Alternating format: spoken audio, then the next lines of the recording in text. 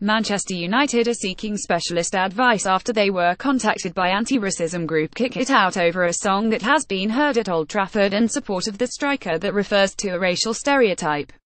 Kick It Out has confirmed that it has spoken to the Premier League club following the emergence of video footage that featured a song about the size of Lukaku's penis, which the campaign group have asked to be banned because it reinforces the stereotype that black men are better endowed than others.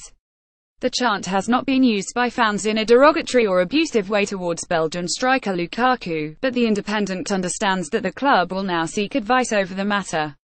Kick It Out is aware of footage of alleged racist chanting by supporters of Manchester United that emerged on Wednesday evening, September 13, a Kick It Out spokesman said on Tuesday.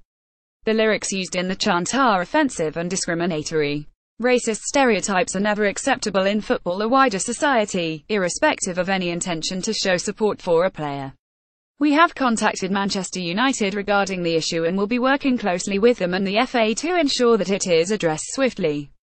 If we receive any reports relating to the discriminatory chant, those will be passed on to the governing body and the perpetrators can expect to face punishment. A United spokesman did confirm that the club have a zero-tolerance policy towards racism.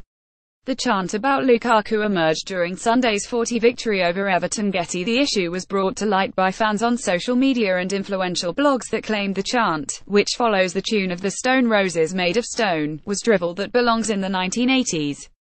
Lukaku joined United in the summer from fellow Premier League club Everton in a £75 million transfer, and he scored against his former club at the weekend in a 40 rout at Old Trafford that put United level at the top of the table with fierce rivals Manchester City.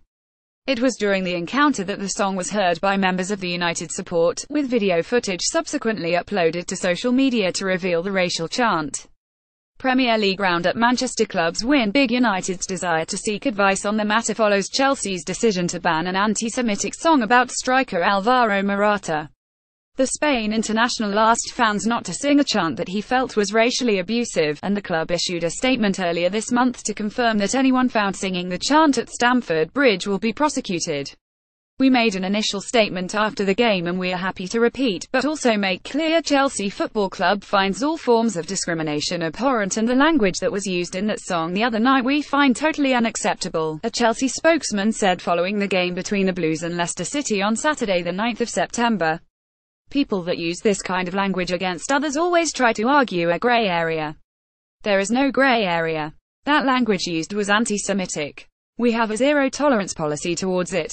If there is evidence that season ticket holders or members took part in that, and take part in it in the future, then we will take the strongest possible action against them, which includes bans. Chelsea will take a zero-tolerance policy against any racial abuse. People should know that the police will be investigating, and they will investigate all future such episodes. And we will support the police in anything they need us to do, assist their inquiries, and we will also support criminal prosecutions of such behavior and activity. We must be clear on this because it has to stop. More about Manchester United: Romelu Lukaku Premier League Kick It Out reuse content.